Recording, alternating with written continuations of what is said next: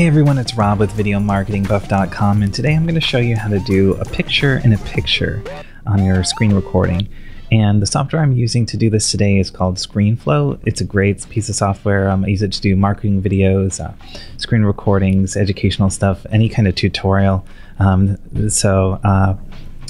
you know, this is really so easy. It's kind of crazy to be making a tutorial video for how to do it, but here we go. Here I am in Screenflow, and if I go File, New, Recording, see I've got some other options here, but if I keep it on New Recording, here it is, record my desktop. I'm gonna go ahead and say yes, let's do that. If I had my mobile device that I wanted to record this screen from, I could do that here. And then you want to check this box, record video from the camera. So if I check that, I can I'm recording off my webcam on my MacBook right now. A quick tip here is it's got a few different formats, and one of them, this one, is the high resolution. You want to use that if you're going to like cut to a full screen view of your own face. That's what I'm actually recording right now, and we can cut to that. Ta-da! Okay, and then we've got these other formats like the 320 by 240. This is great. You know, it's going to keep your... Oh, so what I want to say is this big one, your file sizes can go up really fast, especially for a long video. If you're doing like a 30-minute really in-depth teaching video or something, don't record at that high res. You're going to run out of space really fast. So I recommend choosing the amount of pixels that is going to be appropriate to how big that is going to be on your screen. So if you just want that little tiny box in the corner, go ahead with one of these. That'll save you a ton of space, and then you can also configure your microphone and so forth. And I'm using my favorite mic that I'll link to in the description here. It's a nice, inexpensive mic. Makes me sound bassy and a lot better than the main thing here. And I've got my pop filter too, because I have a problem with pops. So that's it. And one of the things that I want to show you is Chromakey, because this can be fun too. So I'm gonna I'll be right back. Let me get this footage into the product. Okay, so what I did here is I just hit Command-Shift-2 to stop recording, and that clip that I was recording, you can see over here on the right-hand side. I'm going to delete out what I had going here, my original test, and drop this in so you can take a look at what we've got.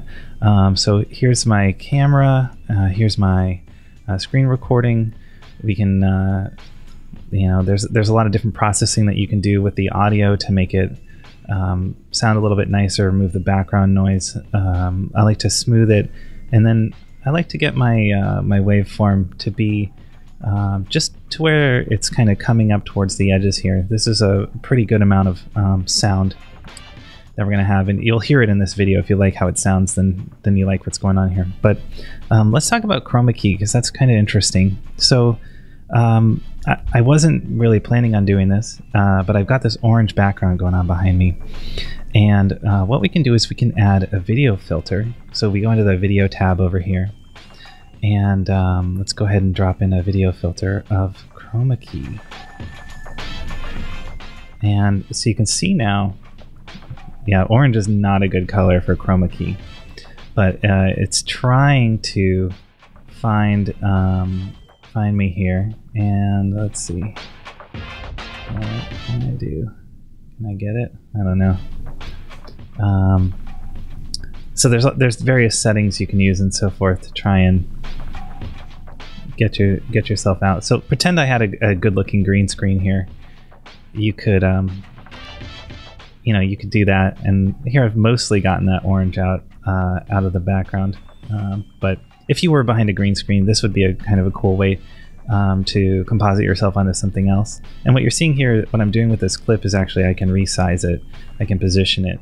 You know, you can do whatever you want to do with this clip, just like you would normally do if you were editing something else. So that's it in a nutshell. Just drop yourself in.